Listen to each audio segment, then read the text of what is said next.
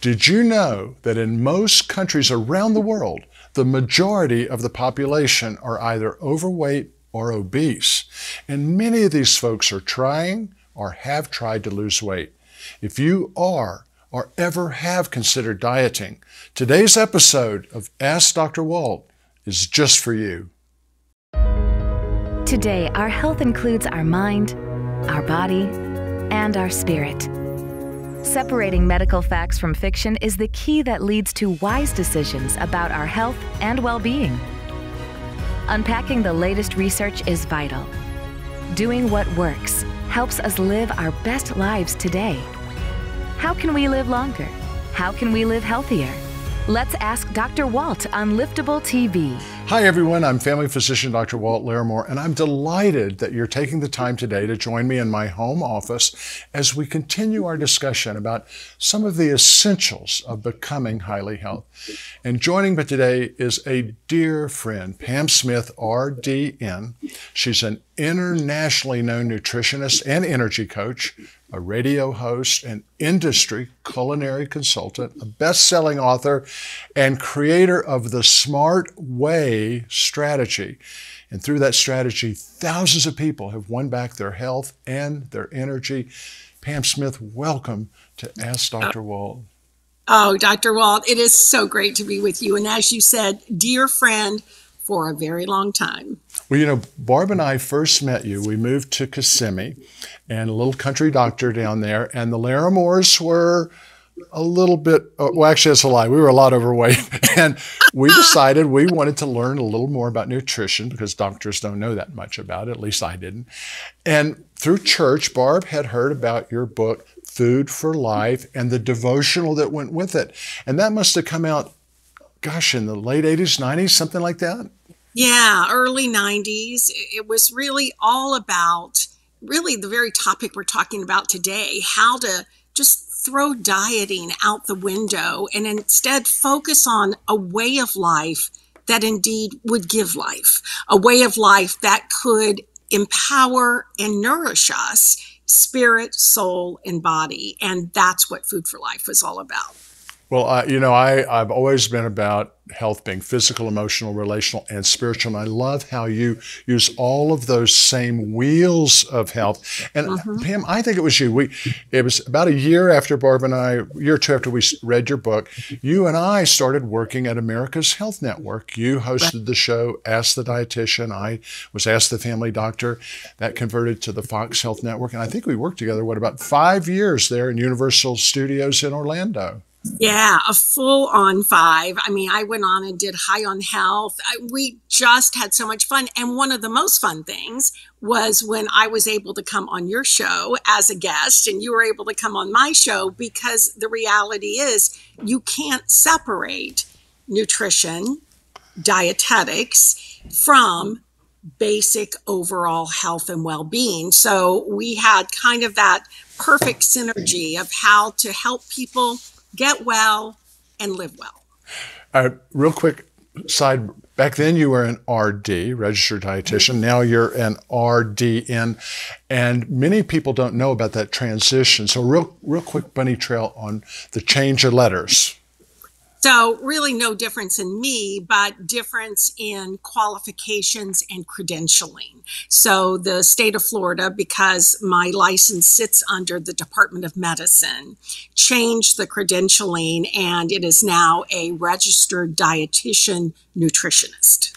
And I want to emphasize that to people because there are myriad folks who are selling themselves as nutritionists who have little or no training. And when you're talking about folks like you, the training you've had involves the medical, the nutrition all together. And that's why when I refer patients to get nutritional help, it's not just to a nutritionist, but it's to a trained license. So, well, anyway, Here we are in January. People are making resolutions, these New Year's resolutions. There's probably people already breaking them. How many people actually resolve to diet when it comes to the new year? Such a great question. The reality is people do still make resolutions, and no surprise, lose weight, stop smoking are still the top two. Number three is start exercising. Lose weight, stop smoking, start exercising. People do it. And about 87% of Americans make some kind of commitment to living a better lifestyle. But the real story to be told is how many people stick with that resolution, stick with that commitment. Do you want to hear that stat? You bet, because it's going to shock people, I think. It is. The typical New Year's resolution, at least in 2001. So here we are right at the very start of 2022. But in 2021, the percentage of people that made resolutions, the average amount of time they stuck with it was 5 days. 5 miserable days. And miserable they were, which is why people go on a diet to go off a diet. They're good to be bad. They're legal to cheat, because they end up being stuck in this prison. It's why I call the word diet, and you've heard me say this before, Dr. Walt, the original 4-letter word, it's D-I-E-T, 1 letter away from the word die. Right. And that's what people feel like when they're on a diet, like they're going to die. So thereby, it doesn't last long. So resolutions don't last long. Diets don't last long. And one of the things that you taught me early on was, let's don't talk about diets. They failed. Maybe there's a little bit of short-term type stuff, but it really is about finding a way that you can improve your and your family's nutrition, which will improve your and your family's health in every way. In fact, you write that dieting is not always about weight loss. So unpack that for us a little bit. Yeah, again, I think when we think diet, we tend to think about losing weight and losing it as quickly as possible. So again, those ads that say lose 10 pounds in 10 days, 30 pounds in 30 days, they're very compelling. They're very alluring. But the reality is, it isn't the road to success. We think weight loss, but really diet is simply how we're feeding our body. Diet is all about choices of the foods that we're consuming or not consuming. It's about not just what we're eating, but when we're eating, timing. It's about the balance of how we're consuming. And it's more than the input, it's also the output. And that's how much are we moving? So, I mean, the news that no one wants to hear, that's not so alluring, is that the answer is always about eating well and getting your body moving. That's the road to health. That's the road we need to be on, the path that's going to get us not just losing those pounds, but more importantly, keeping those pounds off. Because what you're talking about is part of God's divine design for each of us. We've done programs in the past about moving, and I like that word better than exercising. And I'm telling my patients now, it's movement, and it could be movement through a day. It's not 30 minutes at any one time. It can be parking a little farther out in the parking lot. It can be taking a walking break or having a walking meeting. It can be gardening. But it's just movement, getting off your butt and moving. But when it comes to the nutrition part, what are the challenges that most of your clients have when it comes to losing weight? Well, it's interesting. It's also the challenge that people have when they try to go onto a diet, is they tend to think, Dr. Walt, about all the things to cut out. I need to cut out chocolate. I need to cut out sodas. I need to cut out donuts. I need to cut out coffee. I need to cut out. It's all about what to stop eating rather than developing a plan for what to eat. And that's where the sure failure comes into play, because if you put your eyes onto all the things that are bad, what do? You hit those things, right? We know that's human condition. We tend to gravitate to whatever our eyes are on.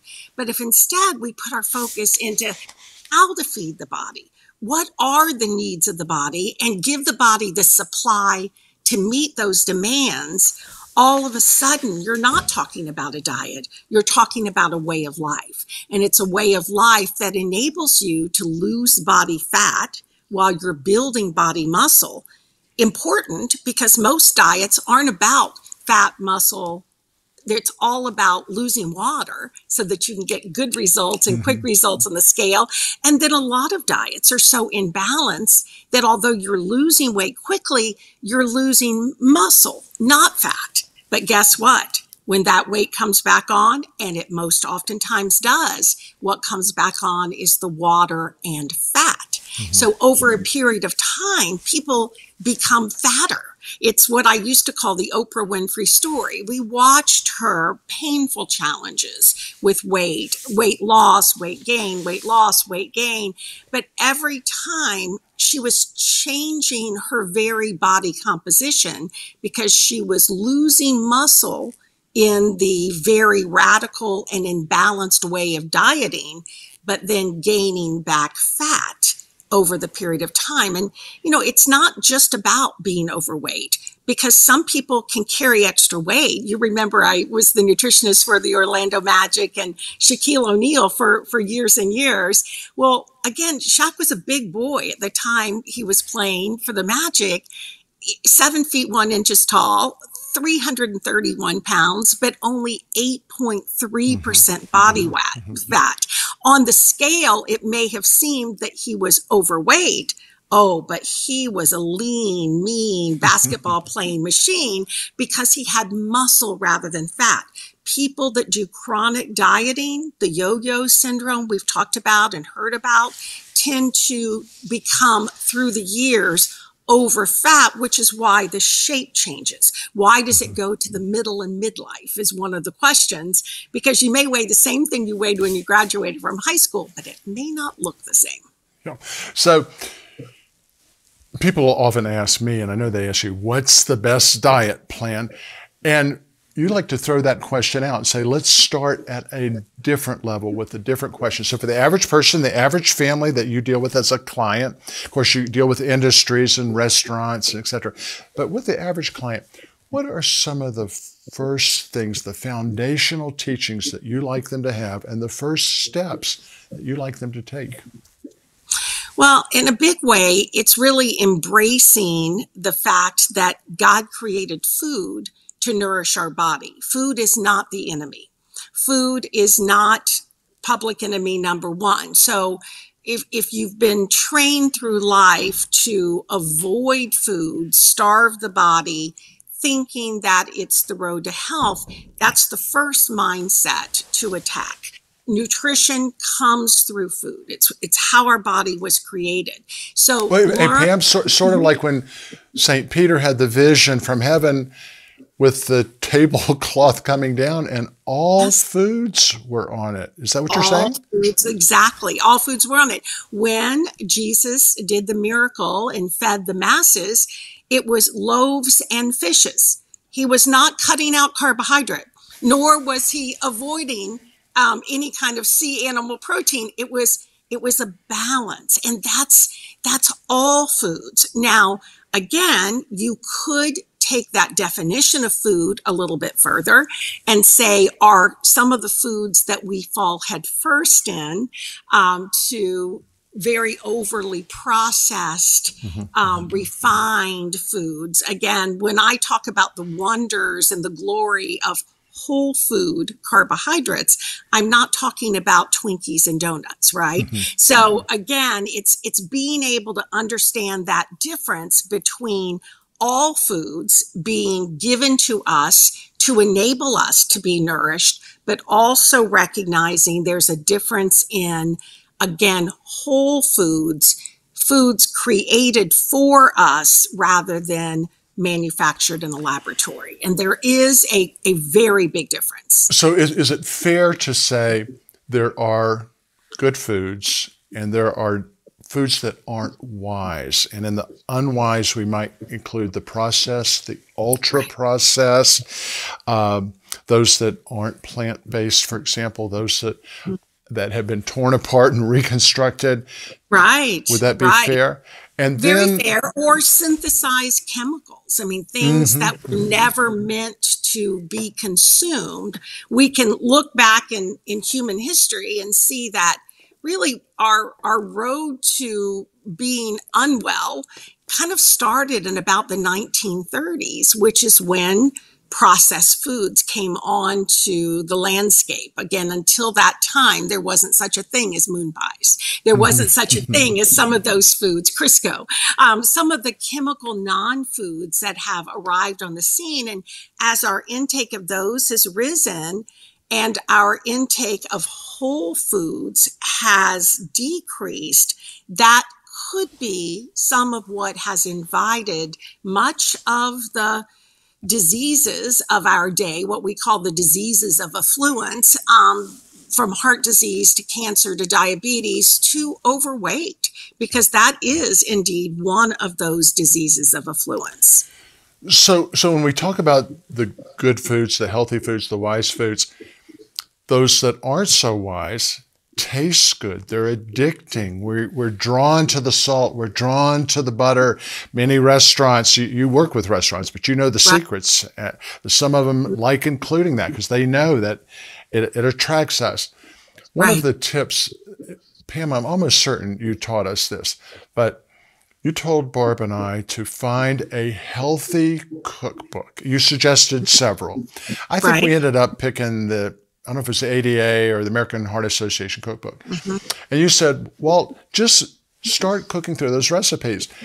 You may only find 1 in 10 that you like, but you'll find one you like. And then in the next 10, you'll find another one. And we began the process because I think you said the average family eats about 10 different meals across the month. Yes, is that right? I love that. And we began that process. The very first thing that we cooked was a lasagna. It was a vegetarian lasagna, but it was with a soy sprinkle that you recommended that we still use. We've never had anyone that doesn't think it isn't elk or bison or meat, but it's vegetable. And we love that lasagna. And so is that still a valid concept to be able to replace those meals that aren't wise with the meals that are wise for you and your family? Am I on target with that still? 100% on target, and on target with the notion of eating meals. Because one of the things that I also get people started with, once we break that mindset that food is not the enemy, there are wise choices and unwise choices. The next one is recognizing how critical it is to fuel your body throughout the day. And this is particularly critical right now when intermittent fasting has become such a popular topic. And for many people, the way that they diet, it certainly does restrict calories, but it doesn't energize their body for the demand they're putting on their body. So trying to get families, individuals, into a routine of eating that starts when their day starts and ends when their day ends. But again, wise, chosen meals, what I call power meals and power snacks throughout the day to fuel the body, to nourish the body, to energize the body, and to keep the blood chemistry so stable that you keep that sweet tooth at bay. Some of the reason people fall head first into those foods that taste so good is because their body is so deficient that they end up having every cell in their body saying, feed me, I need something to bring these blood sugars up. And it's never broccoli or cauliflower, thank you very much. What they're looking for is M&Ms, Reese's peanut butter cups, anything that can get in there and get their body up quicker. But what goes up quickly falls, and that cycle just continues and continues. So meals evenly proportioned through the day, it's a completely different mindset. It's as you said, it's almost resetting the clock and being able to reset the mind and the body and to be able to think, okay, my goal is not to avoid food. My goal is to eat food, right foods, right time, right balance. It's the eat right prescription. Love it. Two terms I would like you to define quickly. Intermittent fasting is defined a bunch of different ways by different people. How do you use that term? How do you recommend it? So intermittent fasting, again, as I mentioned, has become quite popularized. It was used in certain chronic disease conditions to try to limit the caloric intake in a day. Most of the success with intermittent fasting has been seen different than what the typical person will do. It's the 5-2 way of intermittent fasting, where someone eats hopefully wisely and well 5 days of the week, and 2 days of the week they limit their caloric intake. Not so different than we see through scripture, where people would again go into a time of retreat, a time of prayer, a time of meditation, and in the process of that they would end up being able to have a time where their body wasn't so focused on food but focused on right kinds of fuel coming in. The one that's become more popularized, though, is where you limit your intake of food to 7 to 8 hours a day. Now, wouldn't be a bad thing if people started that in the morning when they arise and ended it around 3:34 in the afternoon and then got to bed early. But because people's days start early, Dr. Wald, and their days end late, they end up pushing off eating, which is starving their body, and ending up falling headfirst into a lot of food at the very time of day their body isn't burning or processing so well. They tend to eat most of their intake within 12 noon to 7 or 1 p.m. to 8. Again, it's intermittent fasting, and it will work because they're limiting calories. But what they're doing is they're starving their body of needed proteins and fibers and the very fuel that feeds that microbiome within by not giving their body the supply to meet the demand. So it's an intriguing concept. It's just it's being done in unwise ways. Got it. The old admonition, eat breakfast like a king, lunch like a queen, dinner like a pauper, would still fuel early in the day, fuel your kids early in the day, do it wise. You also mentioned the term power snacks. Explain that. So again, back in the day, when we, at least you and I, grew up watching Leave It to Beaver, we watched an American family that would, get up in the morning at 8 o'clock, have a warm breakfast around the breakfast table together at 8:30. The boys went off to school at 9. Walt went off to work, and June stayed home and vacuumed in pearls and high heels, right?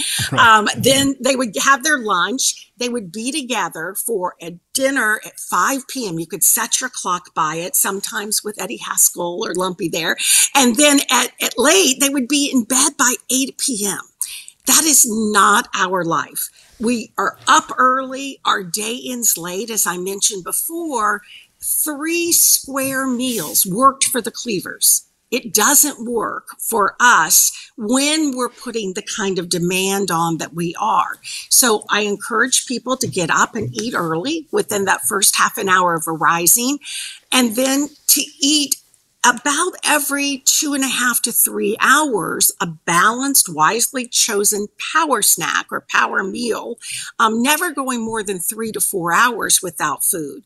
So that might mean a breakfast at 6 was what mine was this morning, a mid-morning kind of snack, and then a lunch coming in, an afternoon snack, then a dinner. But again, I'm not talking about reaching for a candy bar. What I'm talking about is giving your body the power. So that might be what I call a 4-hour power mixture that I use with the Magic or my pro golfers, the athletes I work with. It's a balance of nuts, peanuts or soy nuts with pumpkin seeds or soy or sunflower seeds together with some dried fruit to be a perfect balance. Or maybe it's a half of a sandwich, or maybe it's some cheese and fruit, or maybe some Greek yogurt with fruit. The key is that it's giving you that consistency, undergirding your blood sugars and thereby energizing you, but also powering your body with the right fuel at the right time. So Pam, before we go, How can people reach you? How can they learn more about your books and some of your food products? And I didn't even ask you about the Smart Way strategy. How can folks find out more? Well, again, another reason we need to get back together for another show. Easiest way is at my website. It's www.pamsmith.com, pamsmith.com. And yes, there can find out all of the things we've been talking about. I have blogs. I have the Smart Way written out right there, and beautiful spices. So it's a fun place to go and do a little tour. And our Shaquille O'Neal autographs available? If only. He sells them. He sells them himself, doesn't he? Exactly. Such a good man. Our time's beginning to run out. I think we need to have another show, Pam, to talk about some specifics. How do you prepare power snacks? How do you prepare lunches for your kids? How do you prepare those meals? How do you do it? Would you be willing to come back? Because we could dig into this just a little bit. Just a little bit more, and do what you and Barb started doing right at the get-go. How do you start to prepare meals that not only satisfy, but nourish you and your family?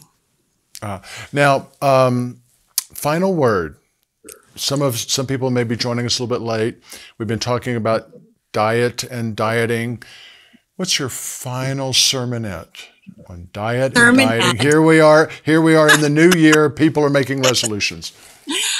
Really commit to focusing on what to feed the body rather than what to avoid. What are the foods that are going to really give your body the right stuff? The stuff that's going to be able to get your metabolism working so you can burn fat while you're building muscle, and in the process, building your immunities, in the process, getting your brain functioning, in the process, lifting up a shield against all of those enemy attacks. It's all about eating in a way, eating well to live well.